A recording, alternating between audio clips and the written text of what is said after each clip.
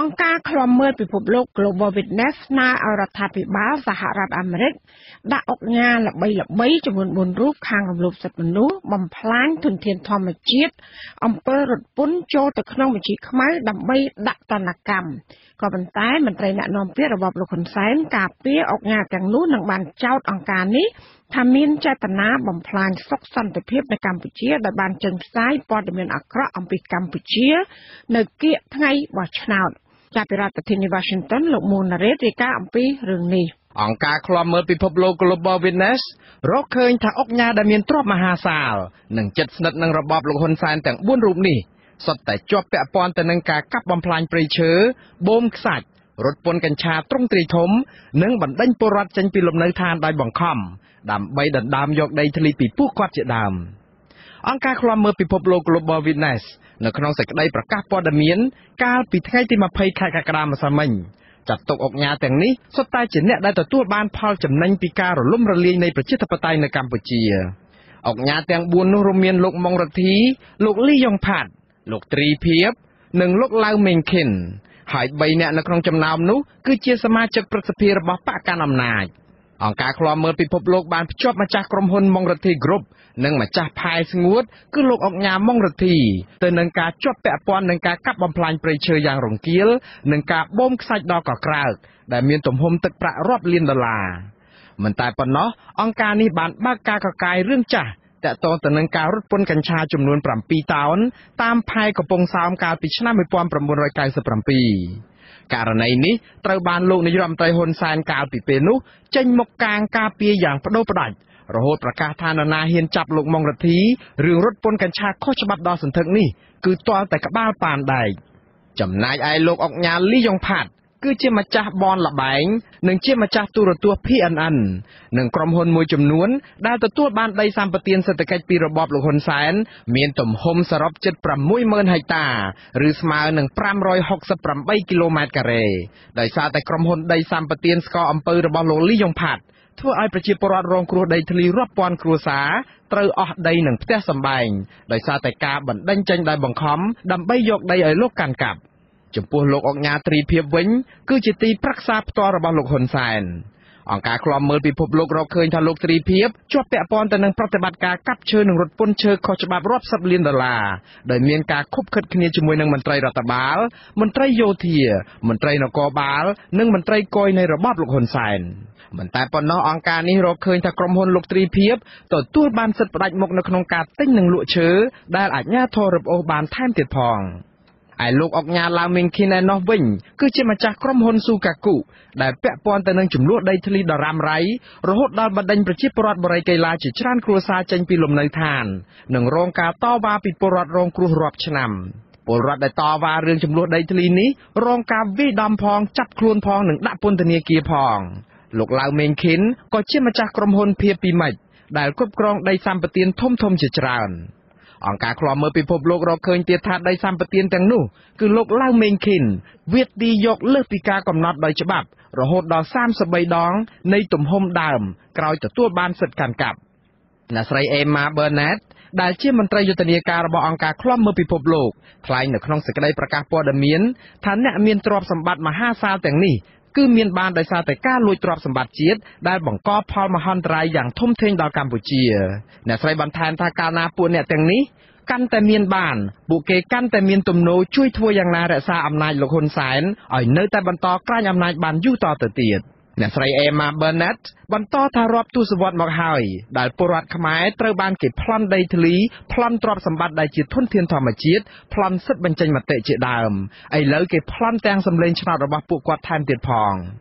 ដោយសារតែមូលហេតុនេះហើយទើបអ្នកស្រីស្នើឲ្យសហគមន៍អន្តរជាតិដូចជាសហរដ្ឋអាមេរិកជួយស្ដារសិទ្ធិមនុស្សនិងលទ្ធិប្រជាធិបតេយ្យឡើងវិញនៅកម្ពុជា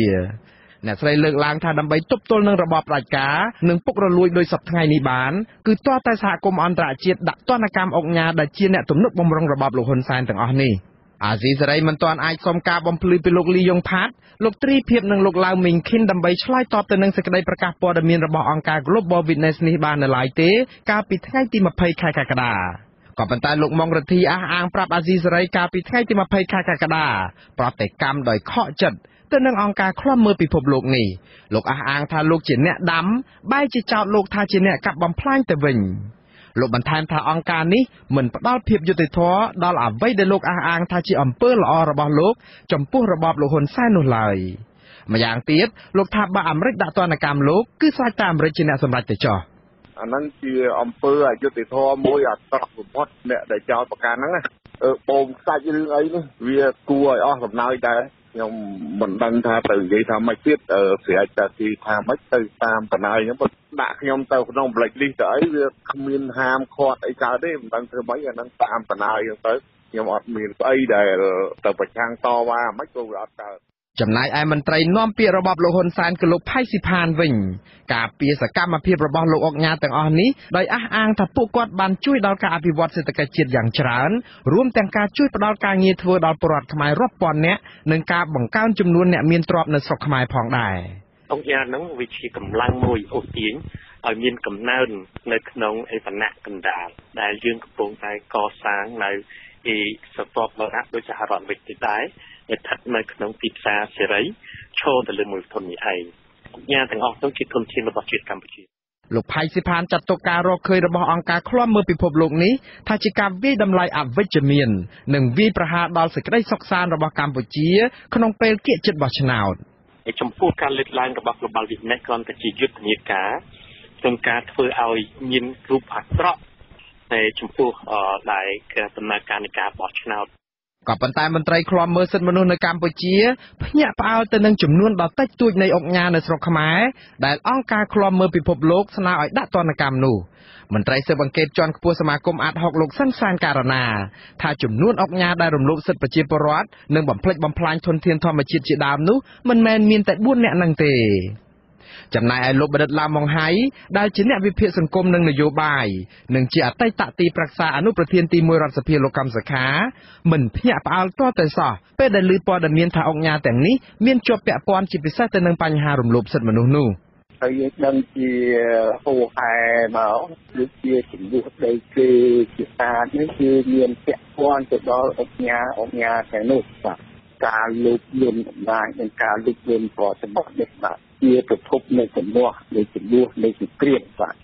រហូតមកដល់ពេលនេះមិនមែនមានតែអង្គការអន្តរជាតិមួយនេះទេដែលរកឃើញអំពីបញ្ហាពាក់ព័ន្ធទៅនឹងការរំលោភសិទ្ធិមនុស្សការបំផ្លាញធនធានធម្មជាតិនិងអំពើពុករលួយដែលប្រព្រឹត្តឡើងដោយអ្នកមានទ្រព្យនិងអ្នកមានអំណាចនៅក្នុងរបបលោកហ៊ុនសែនអង្គការនៅក្នុងស្រុកជាច្រើនក៏បានរកឃើញបញ្ហារាប់មិនអស់ដែរទាំងលោកសង្សានករណានិងលោកបណ្ឌិតឡាម៉ុងហៃសុទ្ធតែយល់ស្របគ្នាថាការទទួលប្រយោជន៍ពីប្រទេសមានប្រព័ន្ធច្បាប់ធូររលុងនិងគ្មានប្រសិទ្ធភាពនិងវប្បធម៌នីតិរដ្ឋភាពគឺជាផ្នែកមួយដែលធ្វើឲ្យអ្នកទាំងនេះរួចខ្លួនតែជារៀងរហូតមកជំវិញវប្បធម៌នីតិរដ្ឋភាពនេះអ្នកស្រីអេម៉ាប៊ឺណែតបន្តថានៅពេលនេះមានតែសហគមន៍អន្តរជាតិប៉ុណ្ណោះដែលត្រូវជួយអន្តរាគមន៍ដើម្បីបំបត្តិទម្លាប់ឲ្យជនល្មើសរួចខ្លួននេះអ្នកស្រីបន្ថែមថាស្របពេលដែលសភាសហរដ្ឋអាមេរិកកំពុងតែជជែកអំពីច្បាប់ដាក់ទណ្ឌកម្មមន្ត្រីជាន់ខ្ពស់នៅក្នុងរបបលោកហ៊ុនសែនអង្គការអ្នកស្រីនឹងជំរុញឲ្យសភាអាមេរិកដាក់បញ្ចូលឈ្មោះអុកញ៉ាទាំងនេះអង្គការអ្នកស្រីក៏នឹងធ្វើយុទ្ធនាការដើម្បីអំពាវនាវឲ្យរដ្ឋាភិបាលប្រទេសដទៃទៀតធ្វើតាមអាមេរិកដែរសហរដ្ឋអាមេរិកកាលពីថ្ងៃទី12ខែមិថុនាបានដាក់មេកងអង្គរៈលោកហ៊ុនសែនគឺលោកហ៊ីងប៊ុនហៀងមួយរួចទៅហើយចូលទៅក្នុងបញ្ជីខ្មៅដែលត្រូវហាមឃាត់មិនឲ្យចូលទឹកដីអាមេរិកនិងបង្កកទ្រព្យសម្បត្តិមុនគេបន្ថែមលើនេះអាមេរិកក៏បានហាមឃាត់ស្ថាប័នហិរញ្ញវត្ថុអាមេរិកមិនឲ្យពាក់ព័ន្ធទៅនឹងលោកហ៊ីងប៊ុនហៀងទៀតផងចំណែកឯអង្គការឃ្លាំមើលសិទ្ធិមនុស្សអន្តរជាតិ Human Rights Watch កាលពីចុងខែមិថុនាក៏បានចេញរបាយការណ៍រកឃើញឧត្តមសេនីយ៍នៃរបបលោកហ៊ុនសែន12នាក់ដែលមានបាតដៃកខ្វក់មានប្រវត្តិរំលោភសិទ្ធិមនុស្សយូរអង្វែងនៅកម្ពុជាអង្គការនេះជំរុញឲ្យបញ្ឈប់ជាបន្ទាន់នៅវប្បធម៌នីតិរដ្ឋភាពតាមរយៈការបើកការស៊ើបអង្កេតលើឧត្តមសេនីយ៍ទាំងនេះដើម្បីយកពួកគាត់ទៅកាត់ទោសតាមផ្លូវច្បាប់នៅតុលាការអន្តរជាតិស្របពេលដែលអង្គការអន្តរជាតិកំពុងតែកសាងសំណុំរឿងពាក់ព័ន្ធទៅនឹងមន្ត្រីពុករលួយនិងរំលោភសិទ្ធិមនុស្សនៃរបបលោកហ៊ុនសែនគណៈកម្មាធិការកិច្ចការបរទេសទទួលបន្ទុកតំបន់អាស៊ីនិងប៉ាស៊ីហ្វិកនៃរដ្ឋសភាអាមេរិកក៏កំពុងតែញាប់ដៃញាប់ជើងនៅក្នុងការស្រង់បញ្ជីឈ្មោះជនដែលត្រូវដាក់ទណ្ឌកម្មនេះដែរប្រធានអនុគណៈកម្មាធិការនេះគឺសមាជិកសភាលោកថេតយូហូបញ្ជាក់ប្រាប់អាស៊ីសេរីថាមកដល់ពេលនេះលោកមានឈ្មោះមនុស្សប្រហែល20នាក់រួចហើយនៅក្នុងដៃ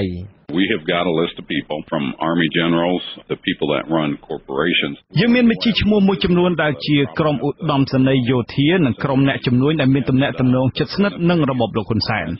អ្វីដែលយើងចង់ធ្វើនៅពេលនេះគឺយើងចង់ដាក់ទណ្ឌកម្មដល់ក្រុមអ្នកជំនួញដែលមានអំណាចនិងមានលុយច្រើនសន្ធឹកសន្ធាប់ហើយកំពុងជ្រោមជ្រែងដល់របបដឹកនាំរបស់លោកហ៊ុនសែនហើយលោកហ៊ុនសែនកំពុងការពារជំនួញទាំងនោះដោយសារមានមនុស្សអាចដាក់សម្ពាធឬមានឥទ្ធិពលលើលោកហ៊ុនសែនដូច្នេះហើយបានជាយើងចង់ដាក់ទណ្ឌកម្មមនុស្សទាំងនោះយើងមានបញ្ជីឈ្មោះអ្នកទាំងនោះហើយខ្ញុំនៅមិនទាន់អាចបង្ហាញឈ្មោះពួកគេបាននៅឡើយទេដោយសារតែយើងកំពុងធ្វើកិច្ចការនេះជាមួយនឹងក្រសួងការបរទេសនិងក្រសួងរដ្ឋាភិបាលជាតិថែមទៀតរបបលោកហ៊ុនសែនកំពុងតែរងសម្ពាធយ៉ាងខ្លាំងពីសហគមន៍អន្តរជាតិស្របពេលដែលការបោះឆ្នោតដ៏ចម្រូងចម្រាសនៅសល់មិនដល់10ថ្ងៃទៀតទេសហភាពអឺរ៉ុបក៏បានព្រមានដាក់ទណ្ឌកម្មលើរបបលោកហ៊ុនសែនទាំងមូលដោយដកការអនុគ្រោះពន្ធប្រសិនបើមិនស្ដារស្ថានភាពបច្ចុប្បន្នឲ្យវិលទៅរកភាពល្អប្រសើរឡើងវិញខ្ញុំបាទមុងណារ៉េតអាស៊ីសេរីរដ្ឋធានី Washington បាទលោកអ្នកនាងកំពុងស្ដាប់ការផ្សាយរបស់វិទ្យុអាស៊ីសេរីពីរដ្ឋធានី Washington សហរដ្ឋអាមេរិកតើតំណាងរាស្ត្រសហរដ្ឋអាមេរិកកំពុងធ្វើការងារជាមួយនឹងប្រទេសណាដើម្បីដាក់ទណ្ឌកម្មរបបលោកហ៊ុនសែនដែលរងការចោទប្រកាន់ថាបានរំលាយលទ្ធិប្រជាធិបតេយ្យនៅកម្ពុជាសូមអញ្ជើញលោកអ្នកនាងរងចាំស្ដាប់បទសម្ភាសន៍ជាមួយតំណាងរាស្ត្រសហរដ្ឋអាមេរិកជុំវិញបញ្ហានេះនៅក្រៅការផ្សាយព័ត៌មាននៅពេលបន្តិចទៀតនេះ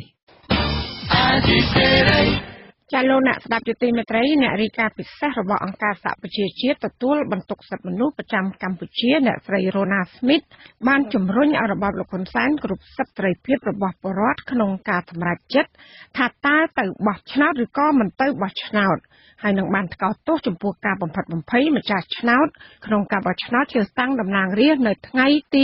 29ខែកក្កដាខាងមុខចានេះបើតាមសាររបស់អ្នកស្រីដែលបានបង្ហាញនៅលើទំព័រ Facebook របស់ការិយាល័យសិទ្ធិមនុស្សនៃអង្គការសហប្រជាជាតិប្រចាំកម្ពុជាកាលពីថ្ងៃទី20ខែកក្កដាម្សិលមិញអ្នកស្រីរ៉ូណាស្មីតសម្ដែងក្តីព្រួយបារម្ភនៅពេលនេះដោយសារតែអាជ្ញាធរមូលដ្ឋានបានគម្រាមដកហូតសេវាសាធារណៈពីអ្នកដែលមិនទៅបោះឆ្នោតឲ្យគណៈបកប្រជាជនកម្ពុជា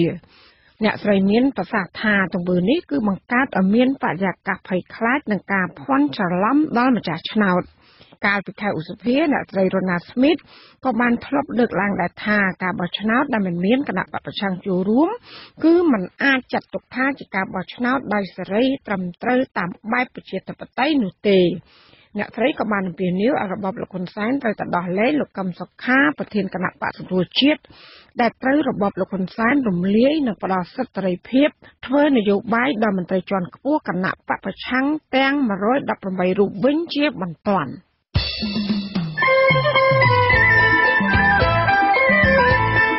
មតិពលរដ្ឋក្រៅប្រទេសជុំវិញការបោះឆ្នោត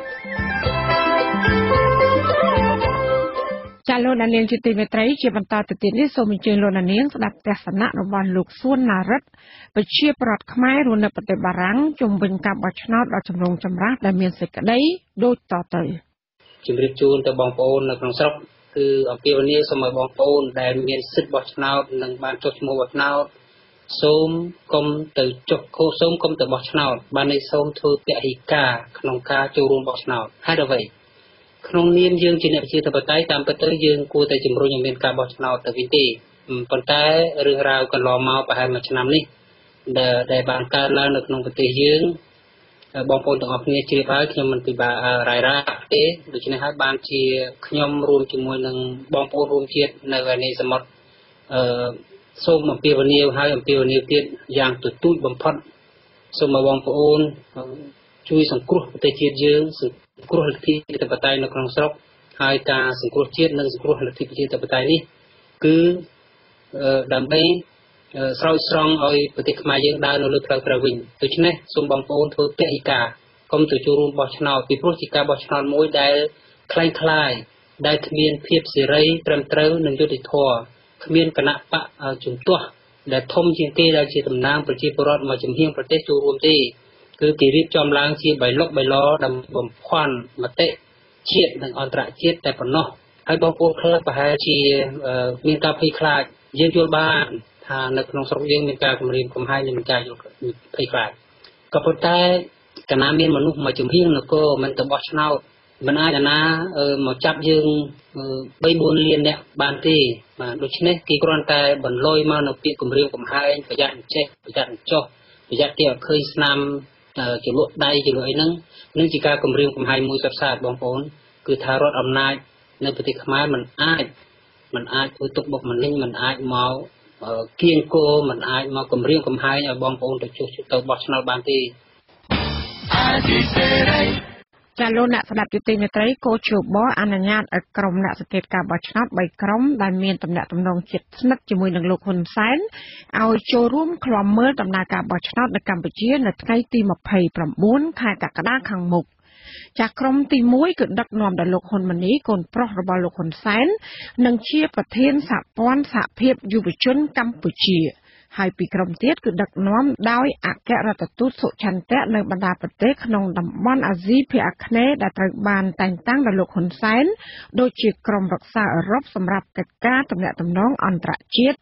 ហើយនឹងក្រុមប្រឹក្សាពាណិជ្ជកម្មនិងទេសចរអឺរ៉ុបដែលមានមូលដ្ឋាននៅក្នុងទីក្រុង Bucharest នៃប្រទេសរ៉ូម៉ានីសារព័ត៌មាន Reuters បានដកស្រង់សម្ដីអ្នកនាំពាក្យកោជបលោកឌឹមសវណ្ណរមដែលបានផ្សាយថារហូតមកដល់ពេលនេះកោជបបានទទួលស្គាល់ក្រុមអ្នកសង្កេតការណ៍អន្តរជាតិចំនួន69នាក់ហើយប៉ុន្តែលោកមិនបានផ្ដល់ឈ្មោះនិងស្ថាប័នរបស់ក្រុមអ្នកសង្កេតការណ៍ទាំងនោះនៅឡើយទេចាតកតងនឹងការបោះឆ្នោតនេះដែរស្នងការនគរបាលខេត្តបន្ទាយមានជ័យបានប្រមូលកម្លាំងនគរបាលរាប់រយនាក់មកពីគ្រប់ឃុំសង្កាត់និងនគរបាលការពារព្រំដែនប្រចាំខេត្តនេះដោយបង្ហាត់យុទ្ធវិធីសម្រាប់បង្ក្រាបអ្នកដែលបង្កការអុកឡុកដល់ការបោះឆ្នោតខាងមុខមន្ត្រីអង្គការសង្គមស៊ីវិលនិងប្រជាពលរដ្ឋនៅខេត្តបន្ទាយមានជ័យលើកឡើងថាការត្រៀមវិធានការទាំងនេះគឺជារឿងហួសហេតុ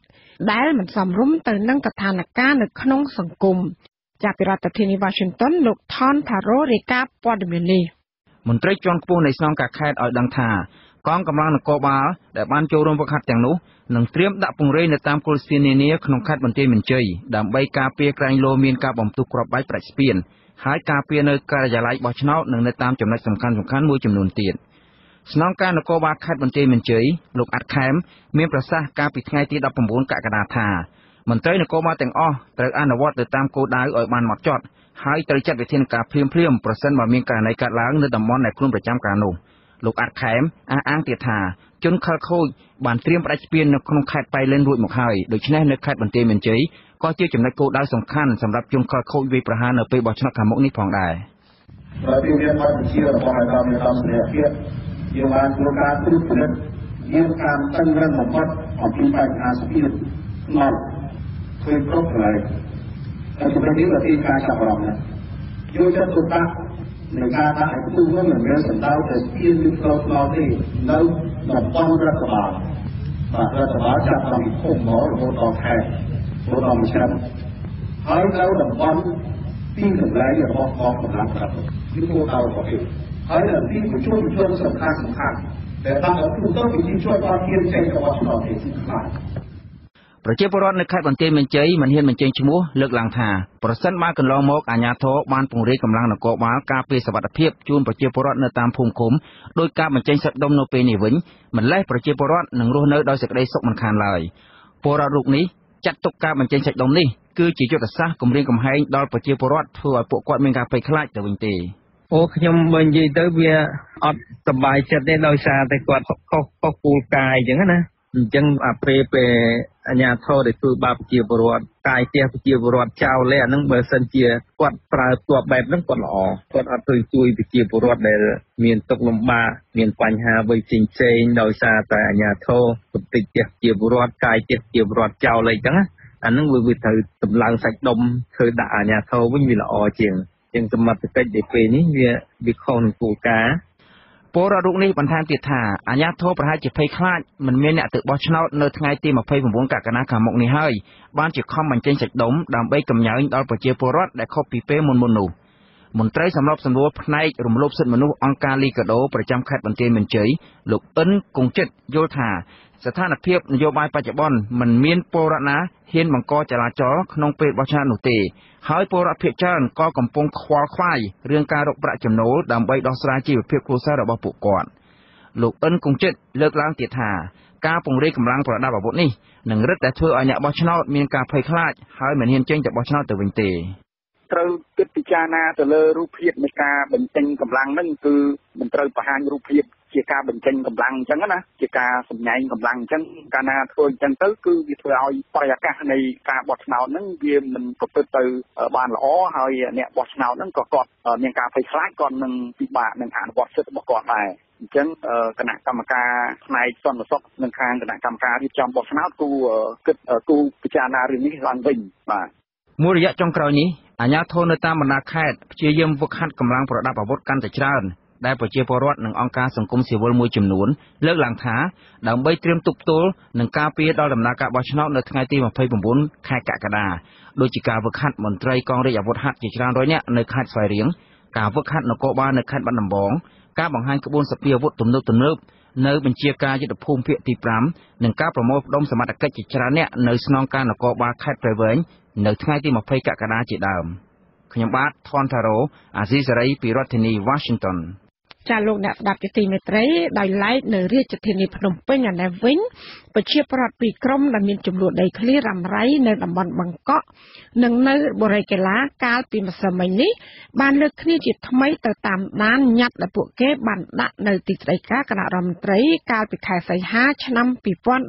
2017ចាអ្នកតវ៉ាដីធ្លីទាំងនោះបានដឹងថាមន្ត្រីនៅទីស្តីការគណៈរដ្ឋមន្ត្រីបានបើកទឹកបង្ហូរបណ្ដេញពួកគាត់ចាលោកសនច័ន្ទរដ្ឋាមានសេចក្តីរាយការណ៍អំពីរឿងនេះប្រជាប្រដ្ឋក្រីក្រចំនួន2សហគមន៍គឺបរិយាកាឡានៅអតីតបង្កក់ដែលមានចំនួនដីធ្លីរ៉ាំរ៉ៃជាមួយឈ្មួញដីនិងសេដ្ឋីដែលជាសមាជិកប្រសិទ្ធិមកពីគណៈបកប្រជាជនកម្ពុជាបាននាំគ្នាតវ៉ាសារជាថ្មីទាមទារលោកនាយករដ្ឋមន្ត្រីហ៊ុនសែននិងមន្ត្រីទីស្តីការគណៈរដ្ឋមន្ត្រីដោះស្រាយវិវាទដីធ្លីរបស់ពួកគេតាមរយៈញត្តិដែលពួកគាត់បានអះអាងថាមន្ត្រីរបស់លោកហ៊ុនសែនបានទទួលយកកាលពីថ្ងៃទី22ខែសីហាឆ្នាំ2017ប្រជាប្រដ្ឋនៅតំបន់បរិយាកាឡាអ្នកស្រីភុកសុភិនដែលមានចំនួនដីធ្លីជាមួយម្ចាស់ក្រុមហ៊ុនផានីមិកគឺអ្នកស្រីសុយសុផានឲ្យអាស៊ីសេរីដឹងថាប្រជាប្រដ្ឋរងគ្រោះទាំងពីរសហគមន៍បានបន្តវ៉ាតាំងពីព្រឹកថ្ងៃទី20ខែកក្កដាប៉ុន្តែមន្ត្រីទីស្តីការគណៈរដ្ឋមន្ត្រីបានបណ្ដេញពួកគេឲ្យទៅរកដំណោះស្រាយនៅសាលារាជធានីភ្នំពេញអ្នកស្រីភុកសុភិនឲ្យដឹងទៀតថាប្រជាប្រដ្ឋមិនព្រមទៅសាលាក្រុងទេដោយសារតែអភិបាលក្រុងភ្នំពេញគ្មានដំណោះស្រាយជូនពួកគាត់ទេក្រៅពីការគំរាមកំហែងអ្នកស្រីភុកសុភិនបន្តថានៅពេលដែលប្រជាប្រដ្ឋមិនព្រមចាក់ចេញពីមុខទីស្តីការគណៈរដ្ឋមន្ត្រីទៅសាលាក្រុងភ្នំពេញតាមការណែនាំអភិបាលខណ្ឌ7មករាបានដឹកនាំកងកម្លាំងសន្តិសុខនិងប៉ូលីសជាច្រើនអ្នកដើម្បីដាក់គំរាមកំហែងដល់ប្រជាប្រដ្ឋដែលតវ៉ាតែទោះបីជាយ៉ាងណាប្រជាប្រដ្ឋដែលរងគ្រោះដោយសារការឈូសឆាយកំទេចផ្ទះរូបនេះអះអាងថាពួកគេមិនខ្លាចទេហើយនៅតែបន្តតវ៉ាបន្តទៀតអ្នកភូមិបង្កក់និងបរិយាកាឡាបាននាំគ្នាតវ៉ាតាំងពីព្រឹកថ្ងៃទី20ខែកក្កដាពួកគាត់អះអាងថាបាននាំគ្នាអង្គុយតវ៉ាខ្សែទីមទារហូតដល់ម៉ោងប្រមាណ3ល្ងាចមន្ត្រីទីស្តីការគណៈរដ្ឋមន្ត្រីបានបង្ហូរទឹកបង្ខំឲ្យអ្នកតវ៉ាចាក់ចេញនៅមុខទីស្តីការឯងគឺមកមើលគាត់រៀនតាមអ្នកស្រីទុយឋានអ្នកស្រីទុយឋានតែឲ្យតែខ្ញុំទៅគាត់ចាក់ទឹកបហូរឲ្យពួកខ្ញុំអង្គុយមុខផ្ទះគាត់តែឥឡូវនេះទីស្តីការគាត់បហូរទឹកដែរគាត់បហូរចោលរាប់ទឹកពីក៏លើពួកខ្ញុំអង្គុយ5ទឹកជោគឲ្យជោគអាវអស់ហើយអូនហើយដំណោះស្រាយក៏គ្មានដែរពួកខ្ញុំតស៊ូនោះមិនហើយខ្ញុំទៅដោះស្រាយមិនមែនហើយខ្ញុំនេះដេញខ្ញុំចេញហើយចាក់ទឹកបហូរទៀតពេញទីមុខទីស្តីការហ្នឹងខ្ញុំមិនចេញផ្ទះដេកគាត់បហូរទឹកគាត់បហូរជោគខោជោគអាវអស់ហើយម្នាក់អា5ទឹកនៅហ្នឹងចំណែកក្រុមពលរដ្ឋអតីតបង្កក់ដែលមានចំនួនដីធ្លីជាមួយក្រុមហ៊ុនស៊ូកាអ៊ីនរបស់អាញាឡាមីងឃីនដែលជាសមាជិកប្រសិទ្ធិរបស់គណៈបកប្រជាជនកម្ពុជាក៏រងការទទឹកពីការបង្ហូរទឹកនៅពេលតវ៉ានោះដែរប្រជាពលរដ្ឋមានចំនួនដីធ្លីនៅបង្កក់និងបរិយាកាឡាធ្លាប់ឲ្យដឹងថាពួកគាត់បានសហការគ្នាដើម្បីចេញតវ៉ាដោយសារតែពួកគាត់មានប្រវត្តិរងគ្រោះផ្នែកដីធ្លីប្រហាក់ប្រហែលគ្នាកន្លងមកពួកគាត់បាននាំគ្នាសួរនាំរឿងញត្តិរបស់ពួកគាត់ជាច្រើនដងនៅទីស្តីការគណៈរដ្ឋមន្ត្រីតែមិនដែលទទួលបានលទ្ធផលនៅឡើយជាងនេះទៅទៀតពួកគាត់អះអាងថាតែងបានដើរដាក់ញត្តិស្ទើរគ្រប់ស្ថាប័នរដ្ឋនិងភូមិគ្រឹះរបស់ឈ្មួញតាមការបង្វែររបស់មន្ត្រីប៉ុន្តែច្រើនដងហើយនៅតែមិនទាន់ទទួលបានដំណោះស្រាយដីធ្លីទៀតអ្នកនាំពាក្យទីស្តីការគណៈរដ្ឋមន្ត្រីលោកផៃស៊ីផានបង្វែរសំណួរស៊ីសេរីឲ្យទៅសួរមន្ត្រីទីស្តីការគណៈរដ្ឋមន្ត្រីលោកកែរីមីវិញដោយសារតែលោកមិនបានដឹងរឿងនេះពីព្រោះលោកកំពុងនៅតាមខេត្តអត់ដឹងខ្ញុំនៅខេត្តនេះអូនខាងរងទៅកែរីមីតែគាត់នៅគាត់ជាមនុស្សផងគាត់ជានេះបណ្ដេះនៅពេញវល់នៅខេត្តបាទអរគុណបងអាស៊ីសេរីក៏មិនអាចសុំការបញ្ជាក់ពីមន្ត្រីទីស្តីការគណៈរដ្ឋមន្ត្រីលោកកែរីមីបានទេនៅថ្ងៃទី20ខែកក្កដា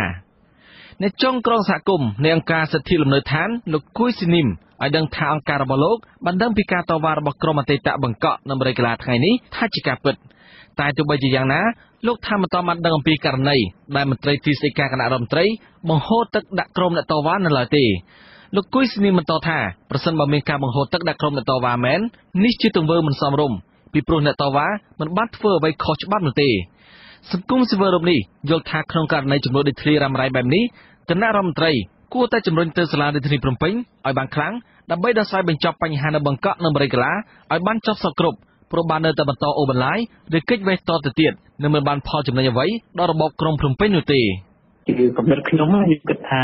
ខាងគណៈរដ្ឋមន្ត្រីគាត់អាចจะមានសមាជិកជាតួអង្គក្នុងការជំរុញទៅឲ្យរដ្ឋបាលសាលារដ្ឋាភិបាលភ្នំពេញធ្វើរូបការចរចានិងវិភាសាដោះស្រាយបញ្ហាឲ្យប្រជាពលរដ្ឋនៅបរិយាកាសនឹងវិញចឹងខ្ញុំគិតថាឋានៈជាឋានៈនៃគណៈរដ្ឋាភិបាលជាតួអង្គដ៏សំខាន់ក្នុងការជំរុញវិនិយោគជាមួយនឹងអ្នកបរិយាកាសពាក់ព័ន្ធនឹងសាលារដ្ឋាភិបាលភ្នំពេញណាក្រុមតវ៉ានៅមុខទីស្តីការគណៈរដ្ឋមន្ត្រីអះអាងថាពួកគាត់នឹងត្រឡប់មកតវ៉ាសារជាថ្មីទៀតលុះត្រាតែទទួលបានដំណោះស្រាយសមរម្យខ្ញុំសនចាររថាអាស៊ីសេរីរាយការណ៍ពីរដ្ឋធានី Washington លោកអ្នកស្ដាប់ជាទីមេត្រីកម្មវិធីអភិវឌ្ឍនៅអង្គការសហប្រជាជាតិ UNDP បានចែកចាយវិធានការក្នុងការគ្រប់គ្រងគ្រោះមហន្តរាយធម្មជាតិដើម្បីជួយសង្គ្រោះអាយុជីវិតរបស់ប្រជាពលរដ្ឋសេចក្តីថ្លែងការណ៍របស់ UNDP កាលពីម្សិលមិញបានដឹងថាកម្ពុជានិង UNDP បានរៀបចំកិច្ចពិគ្រោះយោបល់មួយនៅថ្ងៃសុក្រទី20ខែកក្កដានេះស្ដីពីការអនុវត្តនិងតាមដានកិច្ចព្រមព្រៀងជាសកលដំបូងបង្អស់ស្ដីពីការកាត់បន្ថយហានិភ័យគ្រោះមហន្តរាយធម្មជាតិឆ្នាំ2015ដល់ឆ្នាំ2030កិច្ចពិភាក្សានេះគឺមានអ្នកចូលរួមប្រមាណជា60នាក់មកពីអាជ្ញាធរគ្រប់គ្រងគ្រោះធម្មជាតិមន្ត្រីអង្គការ UNDP និងមន្ត្រីអង្គការក្រៅរដ្ឋាភិបាលមួយចំនួនទៀតកិច្ចពិភាក្សានេះធ្វើឡើងនៅបន្ទាប់ពីខេត្តជាច្រើនកំពុងទទួលរងការខូចខាតដោយសារចំនួនទឹកភ្លៀងរួមមានខេត្តកំពង់ស្ពឺកោះកុងបៃលិនបាត់ដំបងកំពតកែបនិងខេត្តបរសៃហនុចាទោះបីជាមិនមានស្ថិតិបង្ហាញពីអត្រាមនុស្សស្លាប់ក៏ដោយក៏ផ្ទះរបស់ប្រជាពលរដ្ឋ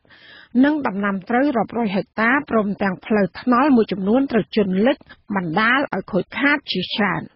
អគ្គលេខាធិការនៃគណៈកម្មាធិការជាតិគ្រប់គ្រងគ្រោះមហន្តរាយលោកឡាំហេងហួតបានឲ្យដឹងថាកម្ពុជាកំពុងយកចិត្តទុកដាក់លើការកាត់បន្ថយហានិភ័យគ្រោះមហន្តរាយ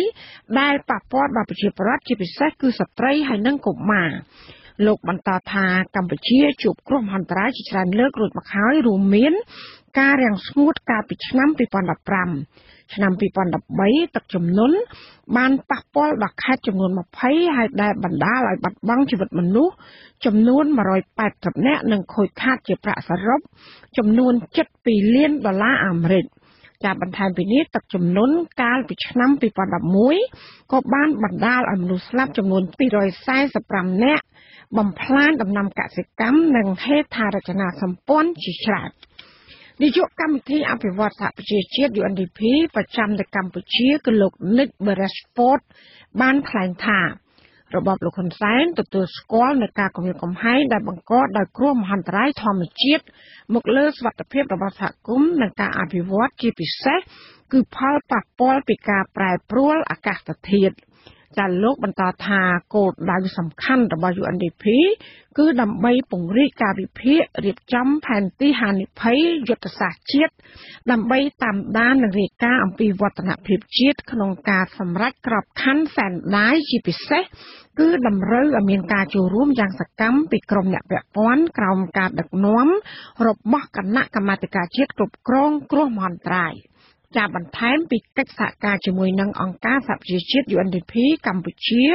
ក៏កំពុងសហការជាមួយនឹងមជ្ឈមណ្ឌលអាស៊ានសម្រាប់សម្រួលជំនួយមនុស្សធម៌សម្រាប់ការគ្រប់គ្រងនៃគ្រោះមហន្តរាយគឺក្នុងគោលដៅអាស៊ានមួយការឆ្លើយតបមួយដើម្បីដោះស្រាយឲ្យទាន់ពេលវេលាលើបញ្ហាគ្រោះមហន្តរាយនានាចាតតងនឹងចំនួនទឹកភ្លៀងនេះដែរគេទំព័រក្រសួងធនធានទឹកនិងអូតូនិយមឲ្យដឹងថាទឹកនៅផ្នែកខាងលើនៅព្រែកស្រែអំបិលក្នុងខេត្តកោះកុងកាលពីម្សិលមិញទឹកបានស្រកចុះបណ្ដាហើយ ដែលឡែកទឹកនៅផ្នែកខាងក្រោមទីប្រជុំជនផ្សារក្រោមនៅឃុំស្រែអំបិលគឺបរិមាណទឹកនៅដដែលមិនទាន់ស្រកនៅឡើយទេក្រសួងបានដឹងថារដ្ឋមន្ត្រីធនធានទឹកនិងអូតូនិយមលោកលឹមគិនហៅក៏បានដឹកនាំកម្លាំងអន្តរាគមន៍ដើម្បីចុះត្រួតពិនិត្យទឹកជំនន់នៅស្ទឹងប្រែកថ្នោតរាជធានីភ្នំពេញនិងខេត្តកណ្ដាលដើម្បីកុំឲ្យទឹកហូរចូលតំបន់ទំនាបក្រសួងថាបរិមាណទឹកភ្លៀងដែលហូរកាត់ផ្លូវជាតិលេខ4ត្រង់ចំណុចគីឡូម៉ែត្រលេខ90នៅក្នុងឃុំត្រែងត្រយឹងខេត្តកំពង់ស្ពឺគឺបានស្រកចុះវិញជាធម្មតាក្នុងពេលឆាប់ក៏ប៉ុន្តែទឹកជំនន់បានហូរធ្លាក់យ៉ាងគំហុកទៅកាន់ផ្នែកខាងក្រោមតាមស្ទឹងប្រែកថ្នោតហើយបានគំរាមកំហែងដល់រាជធានីភ្នំពេញនិងខេត្តកណ្ដាល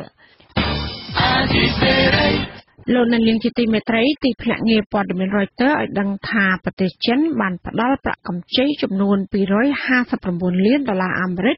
ដើម្បីស្ថាបនាផ្លូវថ្មីមួយខ្សែនៅរាជធានីភ្នំពេញក្នុងពេលដែលប្រទេសកម្ពុជាចាត់ទុកទំនាក់ទំនងរវាងប្រទេសទាំងពីរថាកំពុងស្ថិតនៅក្នុងដំណាក់កាលដ៏ល្អបំផុតមួយប្រទេសចិនជាប្រទេសសម្ព័ន្ធមិត្តដ៏រឹងមាំបំផុតនៅក្នុងតំបន់ជាមួយនឹងលោកនាយករដ្ឋមន្ត្រីហ៊ុនសែនកិច្ចព្រមព្រៀងផ្ដល់ប្រាក់កម្ចីនេះត្រូវបានចុះហត្ថលេខាកាលពីថ្ងៃទី10ខែកក្កដារវាងតំណាងធនាគារចិនហើយនិងក្រសួងសេដ្ឋកិច្ចហិរញ្ញវត្ថុកម្ពុជាកិច្ចព្រមព្រៀងផ្ដល់ប្រាក់កម្ចីនេះត្រូវបានធ្វើឡើងចំពេលដែលប្រទេសកម្ពុជានិងប្រទេសចិនប្រារព្ធខួបទី60ឆ្នាំនៃទំនាក់ទំនងការទូតរវាងប្រទេសទាំងពីរប្រទេសចិនកន្លងមកបានផ្ដល់ប្រាក់ជំនួយរាប់ពាន់លានដុល្លារអាមេរិកដល់ប្រទេសកម្ពុជាដែលក្នុងនោះ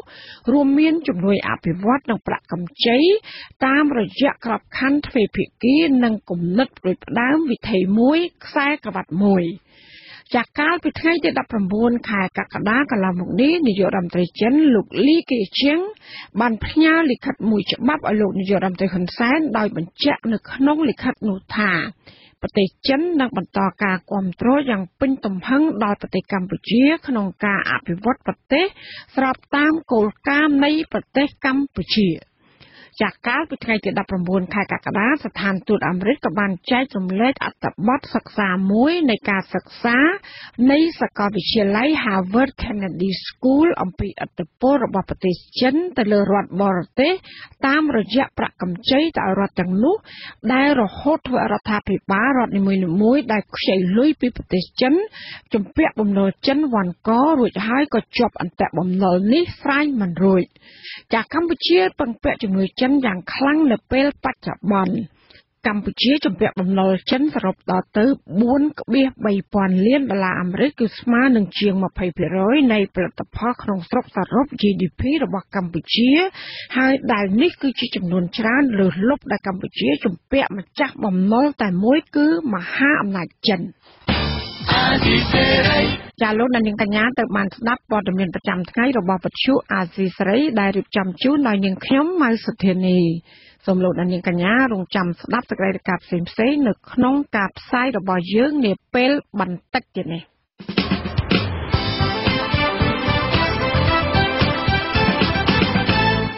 បាទលោកនាងអ្នកស្ដាប់ជាទីមេត្រីនៅក្នុងការផ្សាយជាបន្តទៅទៀតនេះយើងខ្ញុំមានបទសម្ភាសន៍ជាមួយតំណាងរាជសហរដ្ឋអាមេរិកជុំវិញដំណើរការសហរដ្ឋអាមេរិកនិងសហភាពអឺរ៉ុបដើម្បីដាក់ទណ្ឌកម្មសេដ្ឋកិច្ចដល់របបលោកហ៊ុនសែនអ្នកជំនាញថាការបង្ក្រាបប្រព័ន្ធផ្សព្វផ្សាយឯករាជ្យធ្វើឲ្យពលរដ្ឋបាត់ការសម្រេចចិត្តដ៏ត្រឹមត្រូវចំពោះការបោះឆ្នោតហើយនៅចុងក្រោយនៃកម្មវិធីលោកអ្នកនាងនឹងបានស្ដាប់ព័ត៌មានបញ្ចប់សូមអញ្ជើញលោកអ្នកនាងរងចាំស្ដាប់ការផ្សាយរបស់យើងខ្ញុំជាបន្តបន្ទាប់ដោយមេត្រី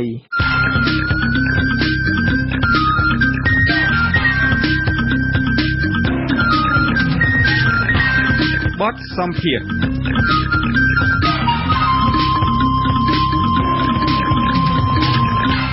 បាទតំណាងរាជសហរដ្ឋអាមេរិកពីខាងគណៈបកប្រជាធិបតេយ្យលោក Alan Leventhal បានព្រមានថាសហរដ្ឋអាមេរិកកំពុងធ្វើការជាមួយនឹងសហភាពអឺរ៉ុបដើម្បីរៀបចំការដាក់ទណ្ឌកម្មសេដ្ឋកិច្ចដល់កម្ពុជាប្រសិនបើលោកហ៊ុនសែននៅតែមិនព្រមស្ដារលទ្ធិប្រជាធិបតេយ្យនៅកម្ពុជាឲ្យមានភាពប្រក្រតីវិញទាន់ពេលវេលាទេនោះ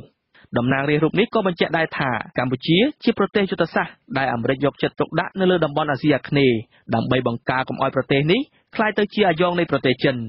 សូមអញ្ជើញលោកអ្នកនាងស្ដាប់បទសម្ភាសន៍របស់លោកទីនសាការីយ៉ាជាមួយនឹងលោក Alan Leventhal ដែលមានសេចក្តីដូចតទៅបាទសួស្តីលោក Alan Leventhal តើលោកសុខសប្បាយទេបាទ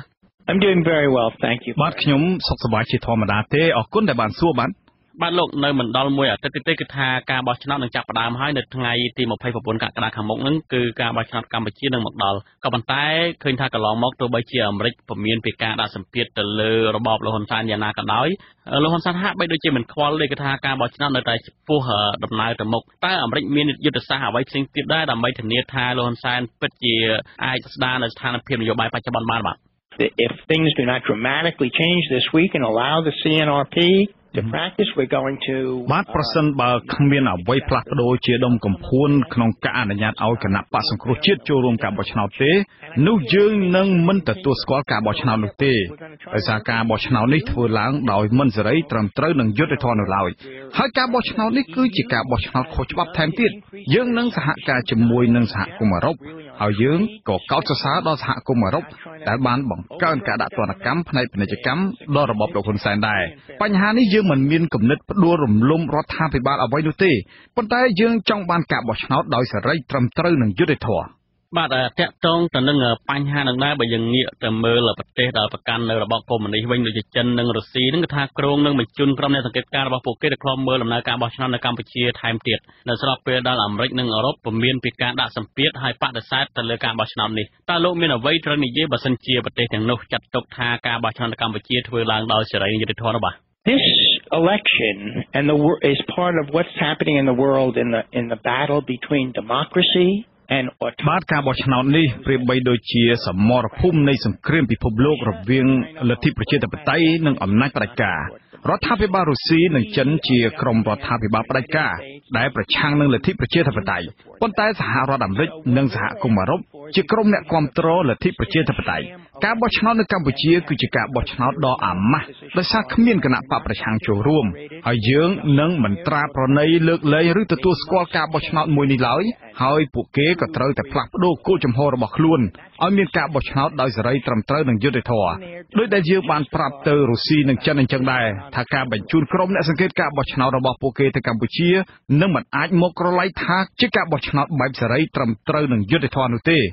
យើងងាកទៅមើលប្រទេសជប៉ុនវិញដែលជាប្រទេសប្រកាន់នៅរបបប្រជាធិបតេយ្យសេរីដែរនោះឃើញថាជប៉ុនមកទល់ពេលនេះមិនផ្លាស់ប្ដូរជំហរនោះទេគឺការពិភាក្សាថ្មីនេះជប៉ុនបានឧបត្ថម្ភរថយន្តនិងហឹបឆ្នោតជាច្រើនដល់កោជបតើចំនួនរបស់ជប៉ុននៅពេលនេះនឹងប៉ះទង្គិចដល់ខិតខំប្រឹងប្រែងរបស់អាមេរិកនិងសហគមន៍អឺរ៉ុបក្នុងការដាក់សម្ពាធដល់លោកហ៊ុនសែនឲ្យស្ដារលទ្ធិប្រជាធិបតេយ្យវិញដែរទេលោកបាទ I think Japan is trying to broker a relationship and while we're very supportive បាទខ្ញុំគិតថាប្រទេសជប៉ុនគឺជាអ្នកដែលព្យាយាមចែកចៅឲ្យមានការកែប្រែស្ថានភាពនយោបាយនៅកម្ពុជាអ្វីដែលយើងគាំទ្រជប៉ុនគឺយើងចង់បញ្ជាក់ចំហរបស់យើងឲ្យច្បាស់ថាយើងគាំទ្រទៅលើការចង់បានឲ្យមានការបោះឆ្នោតដោយសេរីត្រឹមត្រូវនិងយុត្តិធម៌អ្នកណាធ្វើអ្វីធ្វើទៅប៉ុន្តែនៅចុងក្រោយគឺត្រូវតែមានការបោះឆ្នោតដោយសេរីត្រឹមត្រូវនិងយុត្តិធម៌នោះឯងបាទមួយវិញទៀតអ្វីដែលកម្ពុជាកំពុងប្រឈមនោះគឺថាកម្ពុជាកំពុងតែប្រឈមនឹងការកាត់ការអនុគ្រោះពន្ធរបស់សហគមន៍អឺរ៉ុបដែលសហគមន៍អឺរ៉ុបបានបញ្ជូនអ្នកធ្វើការវាយតម្លៃដល់កម្ពុជារួចហើយដែរតើលោកគិតថាសហគមន៍អឺរ៉ុបនឹងអាចកាត់ប្រព័ន្ធអនុគ្រោះពន្ធនេះចេញពីកម្ពុជានៅដែរទេហើយចំពោះអាមេរិកវិញនឹងមានគម្រោងដាក់ទណ្ឌកម្មផ្នែកសេដ្ឋកិច្ចលើកម្ពុជាដោយដែលអឺរ៉ុបកំពុងតែធ្វើនៅដែរទេបាទ Well I can only speak for myself at this moment but I will say that in a bipartisan way both the បាទឥឡូវគ្រាន់តែជាការបង្ហាញចំហសម្រាប់ខ្លួនខ្ញុំផ្ទាល់សិនទៅចុះប៉ុន្តែខ្ញុំចង់និយាយថាអញ្ចេះនៅក្នុងទំនាក់ទំនងរដ្ឋសភាដែលមានក្រុមតំណាងរាស្ត្រអាមេរិកកាំងពីខាងគណៈបកទាំងពីររួមមានខ្លួនខ្ញុំផ្ទាល់លោក Ted Yoho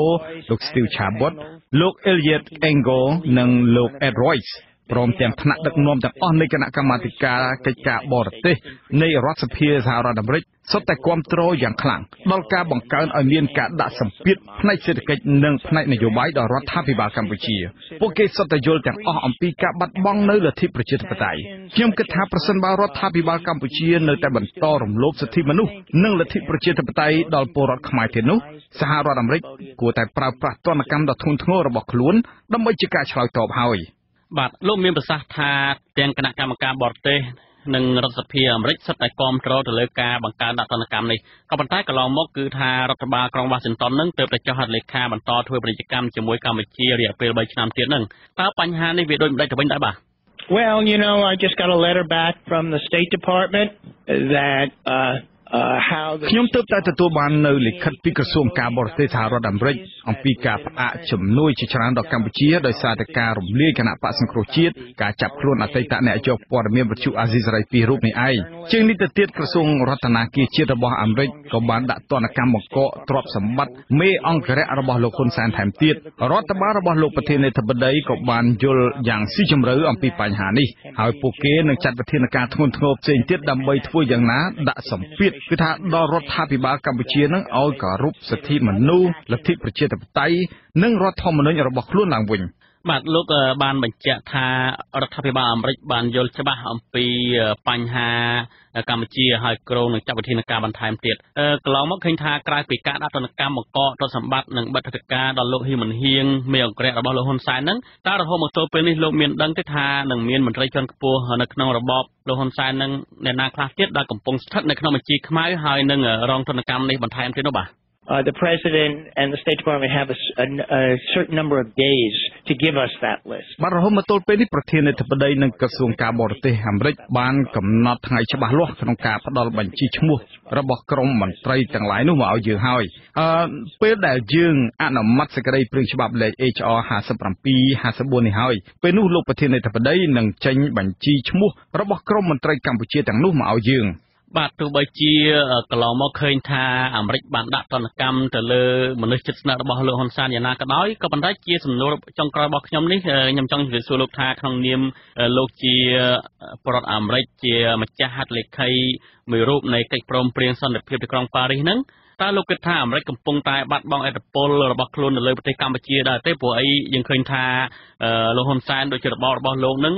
ហាក់បីដូចជាបោះជំហានទៅមុខទៅរករបបផ្ដាច់ការដូចជាចិននិងរុស្ស៊ីជាដើមហើយបញ្ហានេះអាមេរិកវិញនឹងអនុញ្ញាតឲ្យមានបញ្ហានេះកើតឡើងដោយគ្មានប្រើវិធានការណាក្តៅភ្លាមៗទៀតទេបាទ Well, I've indicated to you the stronger action that we're prepared to take. We've seen what the EU is prepared to take. We're going to see. បញ្ហានេះយើងកំពុងរៀបចំធ្វើហើយសហគមន៍អឺរ៉ុបក៏កំពុងរៀបចំធ្វើដែរយើងមិនអាចអនុញ្ញាតឲ្យកម្ពុជាដើរចេញពីគន្លងប្រជាធិបតេយ្យបាននោះទេហើយយើងក៏មិនអនុញ្ញាតឲ្យលោកហ៊ុនសែននឹងគឺថាបំផ្លាញកិច្ចប្រឹងប្រែងរបស់យើងដែលខិតខំតម្រែតម្រង់កម្ពុជានឹងឲ្យមានលទ្ធិប្រជាធិបតេយ្យនោះដែរ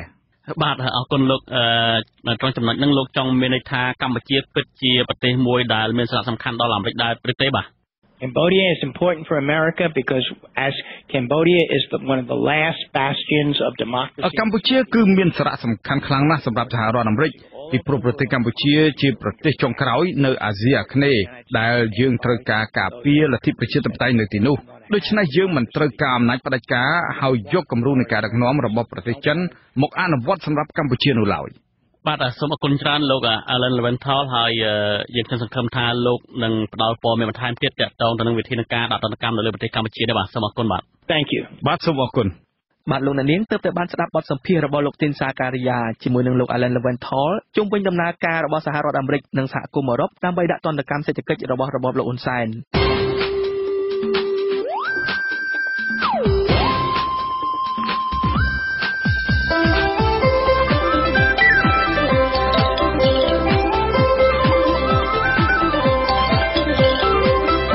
សេចក្តីរាយការណ៍ពិស្ដា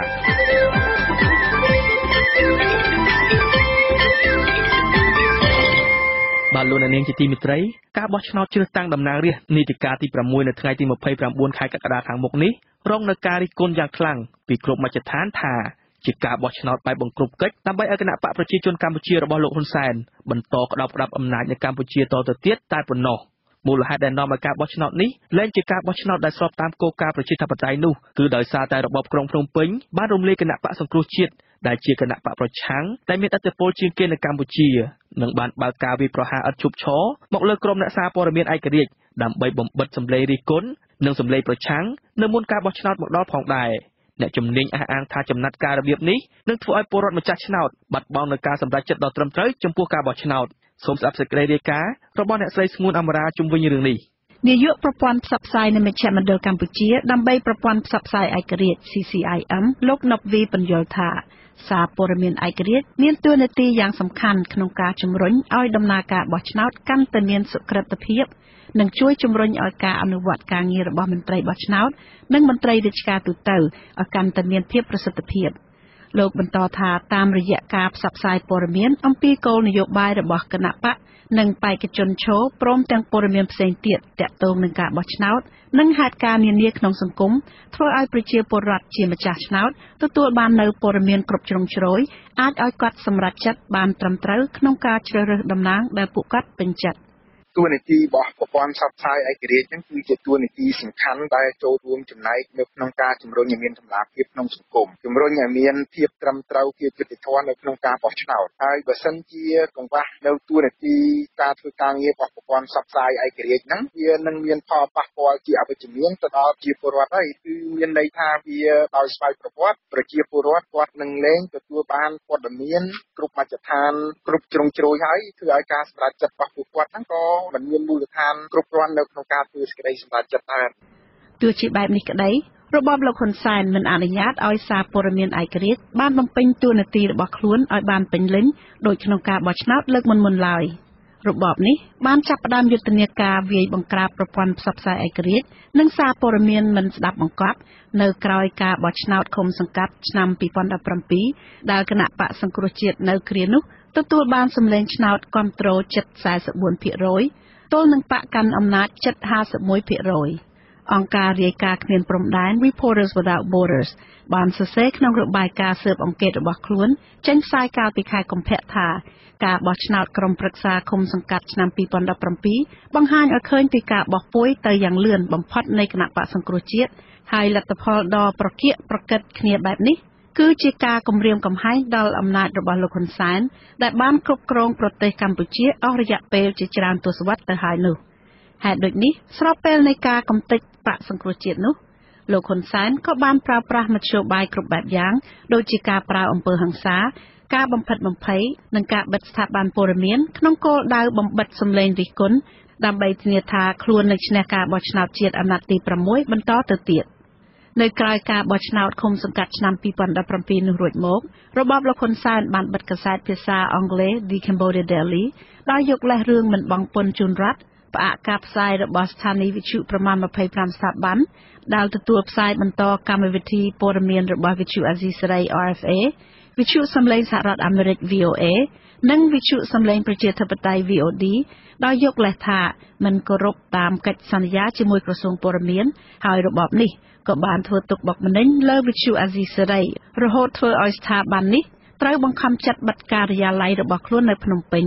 កាន់តែធ្ងន់ធ្ងរជាងនេះគឺរបបក្រុងភ្នំពេញបានយាយីនឹងធ្វើទុកបុកម្នេញអ្នកសារព័ត៌មានឯករាជ្យជាច្រើនអ្នកតាមរយៈការប្តឹងទៅតុលាការនិងចាប់ឃុំខ្លួនដោយចោទពីបទធ្វើចារកម្មជាដើមអ្នកដែលត្រូវបានប្តឹងទៅតុលាការគឺលោកអ៊ុនភៀបនិងលោក Peter Zomber ដែលជាអតីតអ្នកកាសែត The Cambodia Daily ចំណែកអ្នកដែលត្រូវបានចាប់ឃុំខ្លួនពីបទចារកម្មវិញរួមមានអ្នកកាសែតជនជាតិអូស្ត្រាលីលោក James Ricketson និងអតីតនាយកព័ត៌មានវិទ្យុអាស៊ីសេរីពីររូបគឺលោកអ៊ុនឈិននិងលោកយាងសុធិរិនហៅយាងសុជាមេតាដោយពួកគាត់ជាប់ចោទពីបទប្រគល់ឲ្យរដ្ឋបរទេសនៅព័ត៌មានជាអាតដែលអាចធ្វើឲ្យអន្តរាយដល់ការការពារជាតិ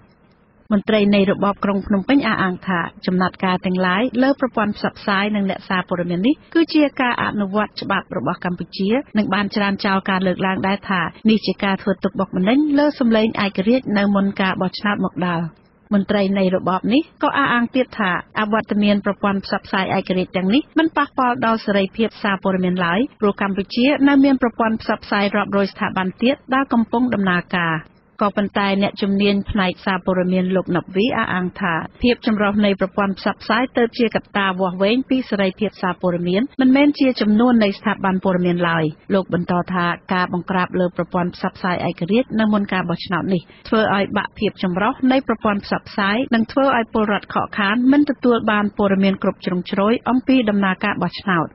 ខ្ញុំគ្រប់គ្រងសម្រាប់ការអនុវត្តច្បាប់ក៏ប៉ុន្តែខ្ញុំមិនដឹងថាតើការអនុវត្តច្បាប់មានតម្លាភាពកម្រិតណាសម្រាប់ស្ថាប័នប្រព័ន្ធផ្សព្វផ្សាយផ្សេងទៀតទេណាហ្នឹងគឺអាស្រ័យទៅលើការវិនិច្ឆ័យរបស់បងប្អូនប្រជាពលរដ្ឋហើយព្រោះរឿងខ្លះវាស្របពេលពេកឧទាហរណ៍ថាចិត្តដល់ពេលបោះឆ្នោតមានការចាត់វិធានការបិទប្រព័ន្ធផ្សព្វផ្សាយអីចឹងចុះបើសិនជាយើងថាគ្រាន់តែជាការអនុវត្តច្បាប់តែតែយើងមិនព្រមអនុវត្តច្បាប់នឹងតាំងយូរមកពីមុនមកកុំឲ្យវាស្របពេលពេកចឹងណាហើយណាមួយទៀតតួនាទីឬវត្តមានប្រព័ន្ធផ្សព្វផ្សាយឯករាជ្យហ្នឹងគឺវាមានសារៈសំខាន់វាធ្វើឲ្យមានភាពយុត្តិធម៌សម្រាប់ការបោះឆ្នោតធ្វើឲ្យការបោះឆ្នោតហ្នឹងកាន់តែមានសុខភាពអីចឹងទៅប៉ុន្តែដល់ពេលយើងបាត់ប្រព័ន្ធផ្សព្វផ្សាយឯករាជ្យចឹងវាធ្វើឲ្យប៉ះទង្គិចដល់ដំណើរការប្រកបដោយសេរីយុត្តិធម៌នៅក្នុងការបោះឆ្នោតប្រធានអង្គការអ្នករាយការណ៍គ្មានព្រំដែនប្រចាំតំបន់អាស៊ីប៉ាស៊ីហ្វិកលោក Daniel Bastard មានប្រសាសន៍ក្នុងរបាយការណ៍ស៊ើបអង្កេតថា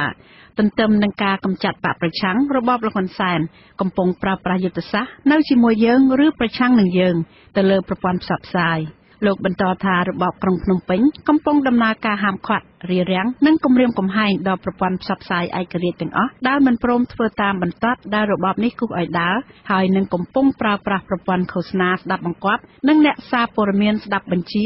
ឲ្យជួយស្វែងរកជោគជ័យក្នុងការបោះឆ្នោតឲ្យខ្លួនលោកអះអាងទៀតថាបន្ទាប់ពីគ្រប់គ្រងលើប្រព័ន្ធផ្សព្វផ្សាយនិងបំបិតសម្លេងសារព័ត៌មានឯករាជ្យរួចរាល់ហើយរបបលោកហ៊ុនសែននឹងបំបិតមាត់ប្រព័ន្ធអ៊ីនធឺណិតមួយទៀតដើម្បីគ្រប់គ្រងការផ្សព្វផ្សាយព័ត៌មាននិងដំណឹងនានានៅមុនការបោះឆ្នោតមកដល់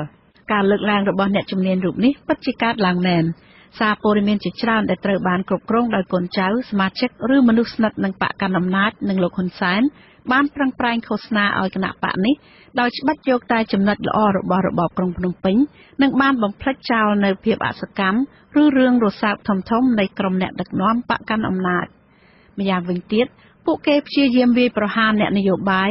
ឬក្រុមមេដឹកនាំបកសង្គ្រោះជាតិដែលត្រូវបានរបបក្រុងភ្នំពេញរំលាយចោលរួចទៅហើយនោះនៅគ្រប់ពេលដែលពួកគេផ្ដើមធ្វើសកម្មភាពតស៊ូមតិដើម្បីស្វែងរកដំណោះស្រាយនយោបាយលើសពីនេះស្ថាប័នព័ត៌មានខ្លះទៀតដូចជាអង្គភាព Fresh News ជាដើមបានក្លាយជារោងចក្រផលិតព័ត៌មានคล้ายៗរបស់របបក្រុងភ្នំពេញនិងជាឧបករណ៍នៃការអនុវត្តឧបាយកលទុច្ចរិតរបស់របបនេះទៅលើអ្នកនយោបាយបកប្រឆាំងអង្គការសង្គមស៊ីវិលសកម្មជននិងអ្នកសារព័ត៌មានឯករាជ្យតាមរយៈការបញ្ចេញព័ត៌មានឲ្យអង្គភាពនេះផ្សព្វផ្សាយជាមុនរួចឲ្យអាជ្ញាធរឬតុលាការដែលស្ថិតក្រោមការបង្គាប់បញ្ជារបស់លោកហ៊ុនសែនជាអ្នកអនុវត្តច្បាប់លើករណីទាំងនោះតួយ៉ាងដូចជាករណីចាប់ខ្លួនលោកកឹមសុខានិងមន្ត្រីសិទ្ធិមនុស្សអាត់ហុក5រូបកាលពីពេលកន្លងទៅនោះជាដើមមានវិធានការពីរទៀតដែលរងការរិះគន់ថាជាការរឹតបន្តឹងសិទ្ធិសេរីភាពរបស់ប្រជាពលរដ្ឋនិងអ្នកសារព័ត៌មាននៅមុនការបោះឆ្នោតនោះគឺប្រកាសអន្តរក្រសួងស្ដីពីការគ្រប់គ្រងលើប្រព័ន្ធអ៊ីនធឺណិតនិងបម្រាមលើប្រព័ន្ធផ្សព្វផ្សាយក្នុងការរាយការណ៍ព័ត៌មានអំពីដំណើរការបោះឆ្នោតបន្ថែមទៅលើការវាយបង្ក្រាបសារព័ត៌មានឯករាជ្យដែលត្រូវបានរបបក្រុងភ្នំពេញបានធ្វើរួចទៅហើយនោះមន្ត្រីជាន់ខ្ពស់ផ្នែកអង្កេតនៃអង្គការ Khmer លោកកនសវាងគាត់សម្គាល់ថារបបដឹកនាំបច្ចុប្បន្នបានបង្ហាញឲ្យឃើញពីរូបភាពនៃការអនុវត្តស្តង់ដារ2ចំពោះការបង្ក្រាបលើប្រព័ន្ធផ្សព្វផ្សាយដោយរបបនេះបានចាត់ការប្រព័ន្ធផ្សព្វផ្សាយណាដែលហ៊ានរិះគន់ខ្លួនឬដែលខ្លួនមិនពេញចិត្តប៉ុន្តែនៅពេលស្ថាប័នព័ត៌មានខ្លះដែលលាតពណ៌ឬបំភ្លៃព័ត៌មានអំពីគណៈបកប្រឆាំងឬអង្គការសង្គមស៊ីវិលឯករាជ្យវិញមិនឃើញមានការអនុវត្តច្បាប់លើស្ថាប័នព័ត៌មានទាំងនោះឡើយអ្នកជំនាញខាងកិច្ចការបោះឆ្នោតរូបនេះសង្កត់ធ្ងន់ថាប្រព័ន្ធផ្សព្វផ្សាយឯករាជ្យជាធាតុផ្សំមួយដ៏សំខាន់មិនអាចខ្វះបានក្នុងដំណើរការបោះឆ្នោតតាមបែបប្រជាធិបតេយ្យដូច្នេះនៅពេលដែលសារព័ត៌មានឯករាជ្យរងការបង្ក្រាបដោយពេលបច្ចុប្បន្នហើយការផ្សព្វផ្សាយព័ត៌មានមានតែម្ខាងបែបនេះនោះប្រជាពលរដ្ឋនឹងមិនអាចថ្លឹងថ្លែងបានគ្រប់ជ្រុងជ្រោយចំពោះការសម្រេចចិត្តរបស់ពួកគាត់ក្នុងការបោះឆ្នោតឡើយ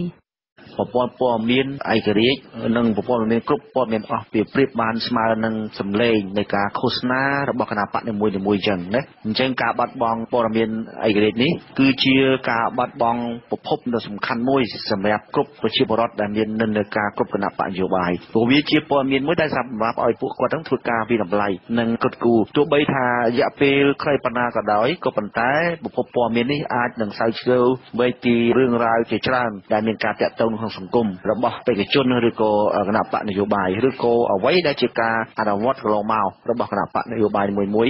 ប្រជាពលរដ្ឋមួយរូបនៅខេត្តតាកែវដែលធ្លាប់បានតាមដានព័ត៌មានឥតលុះថ្ងៃតាមស្ថានីយ៍វិទ្យុក្នុងស្រុកដែលផ្សាយបន្តកម្មវិធីមានរបស់វិទ្យុអាស៊ីសេរីនិងវិទ្យុឯករាជ្យដទៃទៀតនោះឲ្យដឹងថាព័ត៌មានគឺជាចំណីអារម្មណ៍របស់លោកនិងពលរដ្ឋដទៃទៀតក្នុងភូមិប្រៀបដូចជាម្ហូបអាហារដែលត្រូវទទួលទានរាល់ថ្ងៃយ៉ាងដូចនេះដែរលោកបន្តថានៅពេលស្ថាប័នព័ត៌មានឯករាជ្យរងការវាយបង្ក្រាបនិងមិនអាចផ្សាយតាមវិទ្យុក្នុងស្រុកបែបនេះធ្វើឲ្យរូបលោកនិងអ្នកភូមិដទៃទៀតមានការសោកស្ដាយយ៉ាងខ្លាំងនិងហាក់ដូចត្រូវបានកាត់ផ្តាច់ពីបញ្ហានានានៅក្នុងសង្គមការវាយប្រហារការបង្ក្រាបប្រព័ន្ធផ្សព្វផ្សាយការបញ្ចេញទស្សនៈតាមបណ្ដាញសង្គមនេះខ្ញុំគិតថាវាប៉ះពាល់ធ្ងន់ធ្ងរមែនទែនពិបាកនឹងទទួលយកព្រោះវាប្រឆាំងពីច្បាប់សិទ្ធិនៃការទទួលបានព័ត៌មានសិទ្ធិនៃការបញ្ចេញមតិសិទ្ធិនៃការជ្រើសរើសអ្វីៗផ្សេងៗគឺវាបាត់បង់អស់ហើយនៅស្រុកខ្មែរយើងមិនចាំបាច់យើងនិយាយច្រើនទេគ្រាន់តែចេញតែប៉ុណ្្នឹងមកដឹងថាទាំងច្បាប់ជាតិច្បាប់អន្តរជាតិគឺវាខុសទាំងស្រុងការបិទព័ត៌មាននេះគឺហាក់បីដូចជាខ្ទប់ចំមុខគាត់ឲ្យគាត់ព្រោះដង្ហើមតាមមាត់អញ្ចឹងណាបិទចំមុខគាត់ហើយឥឡូវបិទមាត់គាត់ទៀតប៉ុន្តែខ្ញុំជឿថាការបិទទាំងអស់នេះនៅពេលណាមួយនៅពេលដែលគាត់ទ្រាំលេងបានណាវាអាចនឹងខ្ទប់ព្រោះព័ត៌មានផ្សេងៗពាក់ព័ន្ធទៅនឹងសិទ្ធិបញ្ចេញមតិរបស់ពលរដ្ឋខ្មែរហ្នឹងវាមានចែងនៅក្នុងច្បាប់ពលរដ្ឋដដាលអះអាងថាក្រោយពេលអវត្តមានប្រព័ន្ធផ្សព្វផ្សាយឯករាជ្យតាមវិទ្យុក្នុងស្រុកលោកនិងអ្នកភូមិដទៃទៀតបាននាំគ្នាតាមដានព័ត៌មានលើបណ្ដាញសង្គម Facebook វិញម្ដងហើយបានចែករំលែកព័ត៌មានទាំងនោះទៅអ្នកដែលមិនបានដឹងនៅពេលពួកលោកជួបជជែកគ្នាតាមទៀមកាហ្វេលោកសង្កត់ធ្ងន់ថាចំណាត់នៃរបបលោកហ៊ុនសែនទៅលើប្រព័ន្ធផ្សព្វផ្សាយឯករាជ្យនេះមិនបានធ្វើឲ្យរូបលោកនិងពលរដ្ឋក្នុងភូមិនាំគ្នាទៅបើកស្ដាប់ឬទស្សនាព័ត៌មានរបស់ប្រព័ន្ធផ្សព្វផ្សាយក្នុងស្រុកដែលលំអៀងទៅរកគណៈបកកណ្ដាលអំណាចឡើយផ្ទុយទៅវិញមានតែធ្វើឲ្យពលរដ្ឋខឹងសម្បាក្នុងចិត្តនិងលែងគ្រប់គ្រងការដឹកនាំរបស់ហ៊ុនសែនតទៅទៀតតែប៉ុណ្ណោះនាងខ្ញុំស្ងួនអមរាអាស៊ីសេរី Washington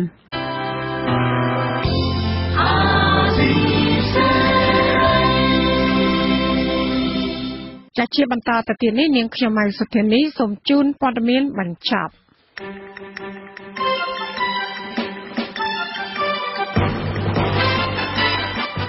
អង្គការឃ្លាំមើលពិភពលោក Global Witness បានស្នើរដ្ឋាភិបាលសហរដ្ឋអាមេរិក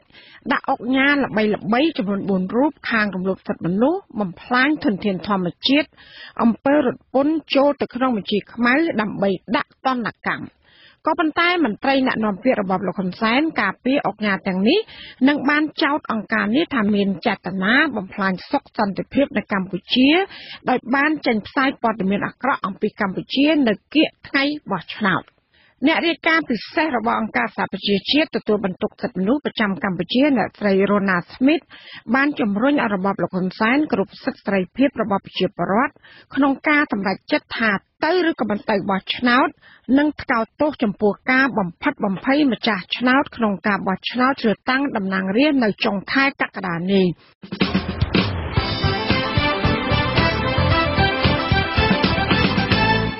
បាទលោកអ្នកនាងអ្នកស្ដាប់ជាទីមេត្រីការផ្សាយរយៈពេល1ម៉ោងនៃវិទ្យុអាស៊ីសេរីជាភាសាខ្មែរនៅពេលនេះចប់តែប៉ុណ្ណេះចាយើងខ្ញុំទាំងអស់គ្នាសូមជូនពរលោកអ្នកនាងនិងក្រុមគ្រួសារទាំងអស់